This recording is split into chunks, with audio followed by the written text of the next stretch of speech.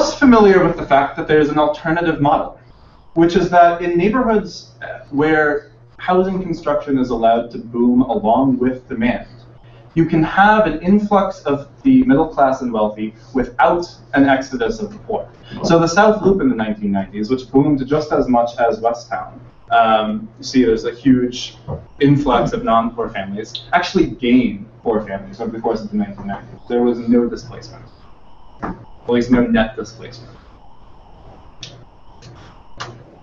Unfortunately, the vast majority of American neighborhoods look much more like Westtown than they do like the South Loop. And so over the course of the last generation or two, this dynamic sort of writ large has led to massively increasing economic segregation. Economic segregation is actually growing much more quickly in the United States than economic inequality. And so this is just sort of a sampling of change of the percentage of people in various metropolitan areas living in poor or rich neighborhoods. And you can see places like New York, it used to be 25%, now half of all people live in either poor or rich neighborhoods. In Milwaukee, just to the north, used to be 7%, now it's 30%. This is like a pretty dry looking chart, but this is a catastrophe.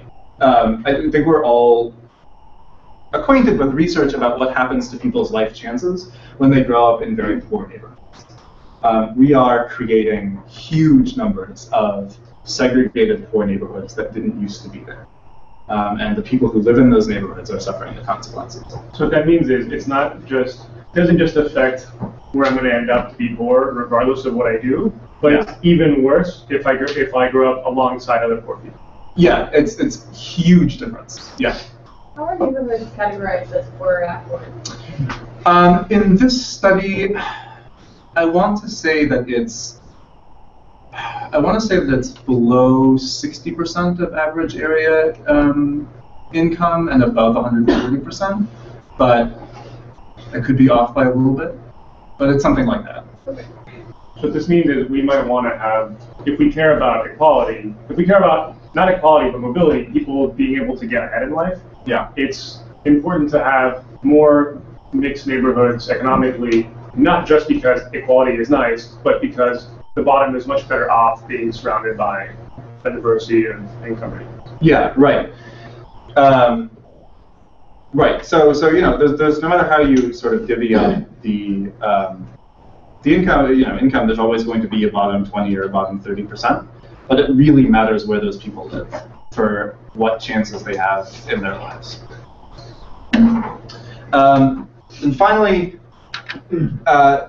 zoning is behind Chicago's population problems. I'm sure we're all aware that Chicago lost about 200,000 people in the 2000s.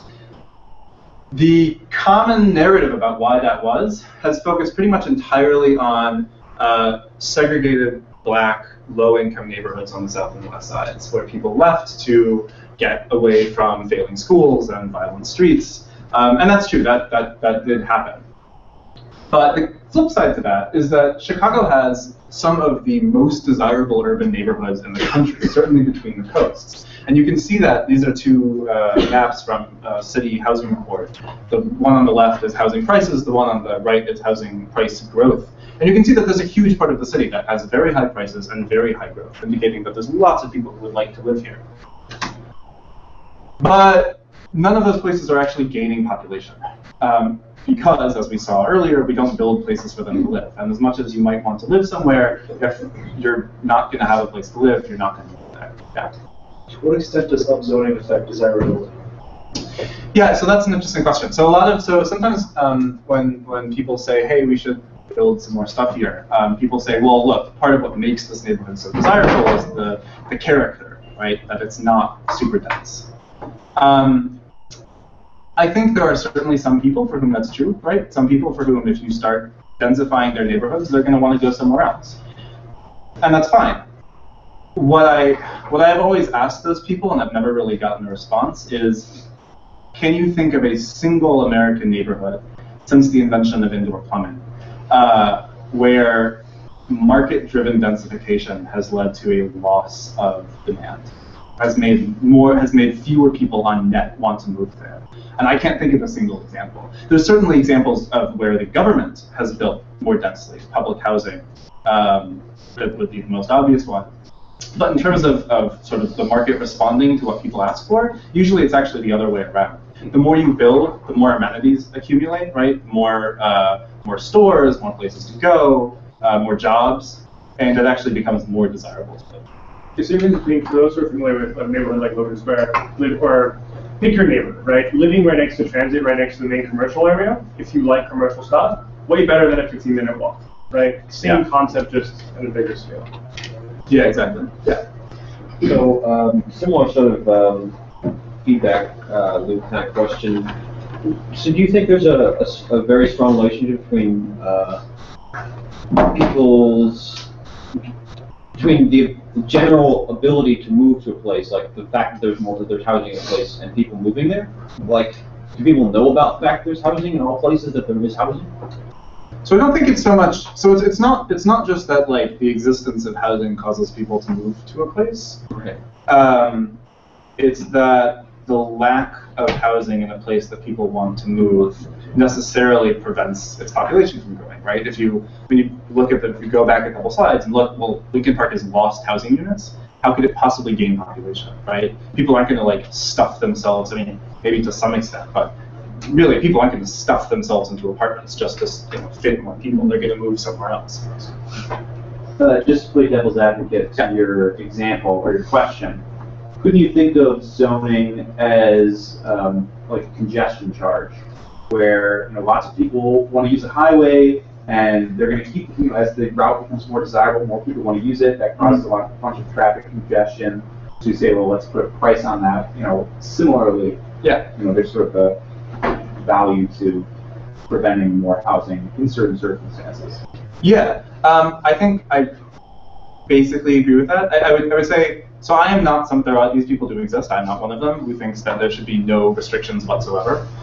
There are problems with building, more densely, right? More people are using the same amount of space, the same amount of parkland, the same amount of transportation stuff. I guess I would say two things. Number one, that's partly offset by the fact that the city gets more tax revenue when you build more densely.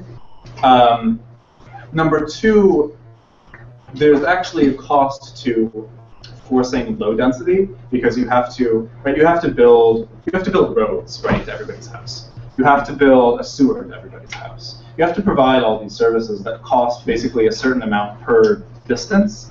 And when you expand the amount of distance, you expand the amount of money you're spending per person. So there are problems with building too densely. There are also problems financially with not building densely enough.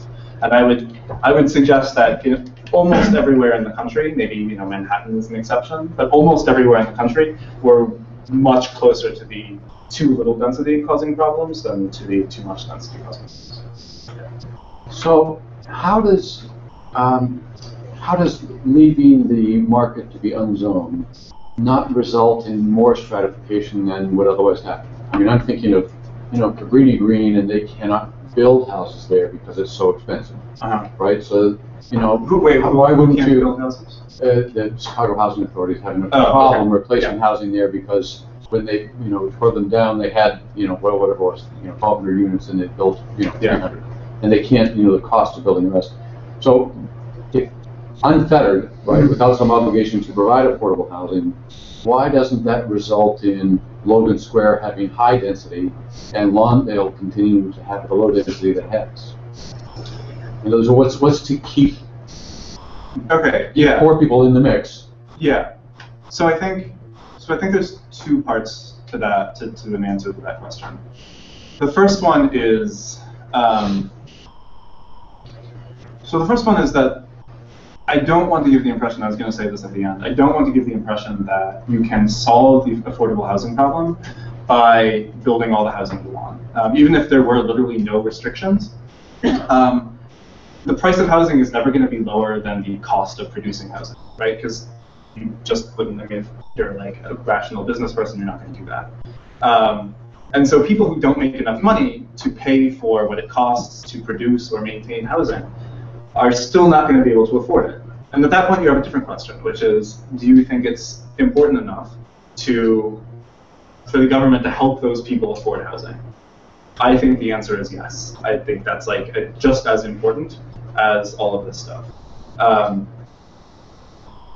But if you don't do this stuff, then it's even harder because it's even more expensive. But if you don't do this stuff, then and if you're Well, giving, that's what I'm saying, unfettered by, I mean, if you have an inclusionary zoning requirement that says, or some kind of requirement that says, you have to build 20% affordable, that helps, right? But the reality on the ground is that you have in Lawndale, a lot of housing being abandoned that's not being repaired for the exact economic reason you're talking about, because you aren't going to spend $100,000 building something that's worth 50. Right. Whereas you are going to do it in Logan Square. Yeah. I mean, so I think that's the second part, and this is actually, I think, the part that's harder to sort of to come up with a solution for, which is that, look, I mean, one reason that places like, Logan Square like 10 or 15 years ago was a kind of rough neighborhood, right? Or a place like Pilsen, or parts of Bronzeville or whatever. And one reason that those places have had this huge influx of, middle-class people and money, right, is that for precisely this reason, that like, all these 20-somethings can't afford to live in Lincoln Park anymore because of zoning. And if you take away that incentive, if you make it affordable to live in a place like Lincoln Park, people aren't going to have the incentive to move to Logan Square or Pilsen or eventually maybe North Lawndale. And that, it makes it easy for money and people to leave those places. And that's a problem. I guess what my response to that would be, I don't think we can solve the problem of places like North Lawndale by making it even more difficult for the people who live there to afford to live anywhere else. I don't think that's the solution. I don't know exactly what is the solution, but I think, justifying artificially inflating housing prices to basically keep people out is not. I'm not comfortable with that. You mentioned the cost of the higher cost of providing services over a more widely spaced population, and I was actually going to ask about that, whether you had done any visualizations or any studies of that aspect of it, because as I understand it, it goes beyond simply a proportionally higher cost, in that when you have a more widely spaced population, you're really dealing with essentially the square of the distance and the cost of providing those services, something like public transit, and then as a result, you're facing disinvestment and actual neighborhood loss. Yeah, I think that's right. I haven't done any sort of data analysis about that in Chicago, but it would be super interesting to do that. I mean, do you have any ideas about where you would just mine city budgets, or? I think there's some cost per rider mile, vehicle mile data, that sort of thing. The city has sensors on all its plows, GPS, so you could try to look at that and then fuel and see if try to estimate cost per mile depending on the density of the neighborhood, something like that. But that data is not open yet. Yeah, I mean, I think it would almost be, because you have a much greater sort of variance of density in the suburbs, because you have some of the suburbs that are basically as dense as Chicago and other ones that are not. So if you had data from that would be really powerful. Isn't that the stated rationale for closing some of the schools on the south and west sides, is the neighborhoods de-densifying?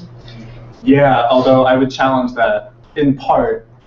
There are places where school enrollment is way down, but the number of school-aged children within the attendance area is actually up. A little known fact is that Chicago in the last 10 years has gone from having 100 public schools to 150. When that happens, you spread kids a lot more thinly. And I think that is a large part of why you have depopulation in a lot of schools. But actual depopulation is part of the problem. Yeah.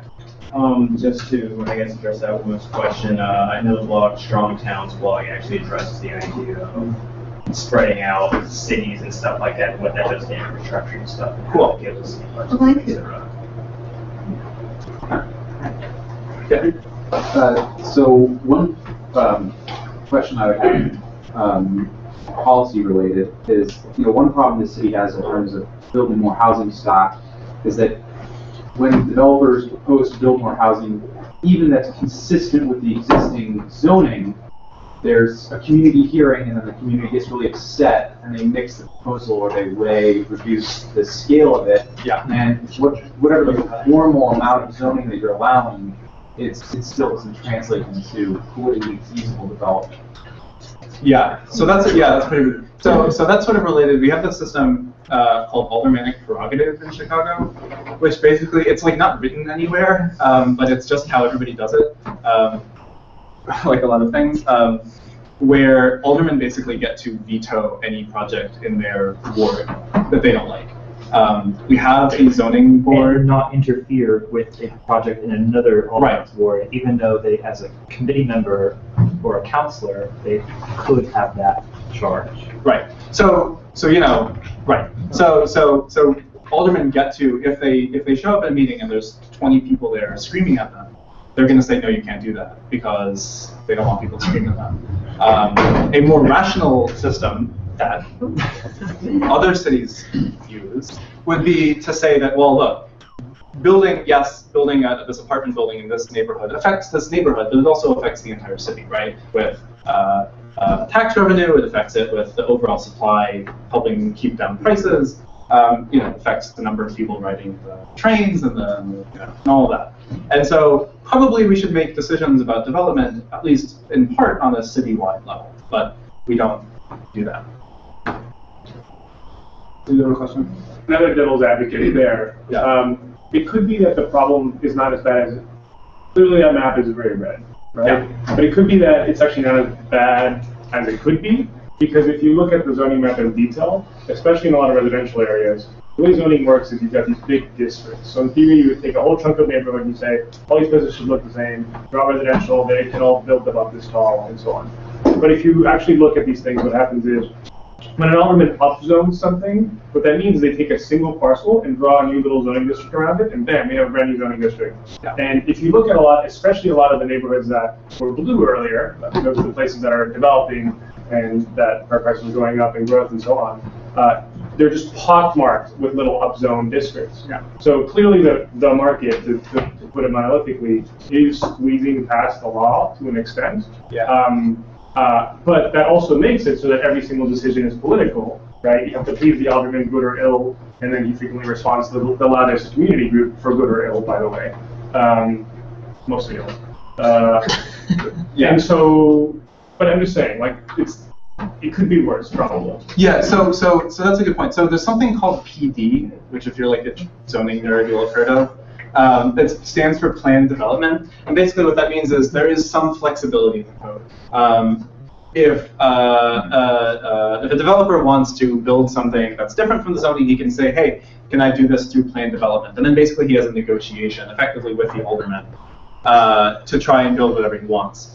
The problem with that is, number one, you have these massive public hearings in which people just you should either go to one of these or just read the articles about them. They're horrifying. I mean, the things that people say, sometimes they actually use words like riffraff. We're not trying to sound like horrible technocrats who hate them. I am. Oh, no. I used to cover these hearings a lot. You should seriously go to them. So Lincoln Park had this hospital that shut down, not the children's hospital, a smaller one next to it. Nice old building. There was a plan to have it be affordable, adaptive use, which means you reuse the building, green retrofits, new grocery store. Pretty much, it doesn't look like shit, which is frankly, one of the reasons people don't like this new construction is because the new stuff doesn't look even as close to what they built in the 1920s. Yeah. Doesn't look like shit. Great project. Year and a half of meetings. A year and a half. Why? Yeah. Because there were people who have huge mansions in a historical part of Lincoln Square, which is beautiful, by the way. It's absolutely beautiful. They're like, no, we don't want this grocery store because there will be more traffic. And it's like, there was a hospital there before. There wasn't ambulances in every hour, right? So people just when they're directly affected, the next time someone tries to build something you don't like by your place, doesn't matter how rabid or anti-zoning person you are, he will still go out and be an NIMBY. We're all NIMBYs in some way. But the point is that structurally, the people locally who have the loudest voice get the most say. Yeah. And there's no, what about me? What about the other guy who doesn't live lives in another neighborhood, but is eventually affected in a small way by all these decisions that are made? Yeah. Right. So that's the argument. It's not that like, oh man, democracy is terrible. Let's give a big payday to the real estate developers and the pinstripe suits. That's not the point. The point is that when the pinstripe suit people don't make money, the city as a whole becomes more affordable. And politically, these things are decided in these little meetings that are, frankly, anti-democratic. It's the loudest people in the community that get their way, and not some representative sample of the surrounding people. Yeah. Or all of us, by the way. No, I think that's exactly right. And there are people who take this idea in sort of an anti-democratic direction. But the issue really is, it's not that people shouldn't have a say. It's that it matters who gets to have a say. It matters who is enfranchised. And the way these meetings work, the people who are enfranchised are generally the most privileged people in the area. Actually, one amazing example is in Ukrainian Village. This guy wanted to open up a little liquor store on Ashland, just south of Division. This was a year ago, and but there was a liquor moratorium in the area, so you had to get special permission, even above and beyond just a liquor license, to actually open a liquor store. And there's a really active neighborhood association there in Ukrainian Village. And so the first agreement that this association came to with the local alderman was that, okay, you can sell beer, but you can only sell craft beer. You can't sell Budweiser, you can't sell PBR, you can't sell basically anything that costs less than $12 per six-pack. And that is a decision that was supposedly reached democratically, but that clearly is not in the interests of the vast majority of people who would patronize that location, right? And so that is that sort of encapsulates what happened. That wasn't a zoning decision, but that is basically the dynamic in almost every zoning argument. It's bad. So I'm basically done. But so what to do about this? There's you build more, right? But the point I want to make before I stop is that a lot of times when people say, well, we need to build more, people think about high rises, or they think about at least mid rises, 10-story buildings. We don't need to do anything like that in 95% of the city. If you think back to that map of all the areas where you can only build single-family homes, if we could build 3 flats in those places, we could triple the allowed density, right? By allowing 3 flats, which are a super common form of building all over the city. And even in the lakefront areas that are denser, if we could legalize courtyard buildings, classic Chicago buildings type, a 3 or 4-story courtyard building is over twice as dense as the maximum allowable density of 98% of Chicago neighborhoods outside of downtown. These are classic Chicago buildings that we've made illegal. All we really need to do is re-legalize them, and then we've almost solved the problem. Maybe you see a new one, a new 2-flat, the ones that don't look as good. Yeah, there was usually a previous 2-flat there. They rebuilt. They haven't added anything to the neighborhood at all. They've just made it crap. They've just made it uglier. Right. Uglier, but more expensive. Yeah. I would trade, less pretty, but more stuff for all the reasons we just talked about, but that doesn't happen today. Right. So for those of you who are interested in this, either before or because this, hopefully, I am going to try to be demystifying some of the zoning code on my blog soon. If you can read the municipal zoning code online, it's don't do it. Don't do it. But the zoning is complicated. There's a million little moving parts, but the density part isn't actually that hard. You can pretty easily sort of go from the code, RS-3, to how many units can you build on this lot. And so soon I'm going to be putting up on my blog a conversion chart of, okay, if I download the zoning file from the data portal, and I see this RT-4, what the hell does that mean? Oh, I can go to Daniel's blog. And we did that already. Oh, you did that already? Yeah. Oh, all right. Well, never mind.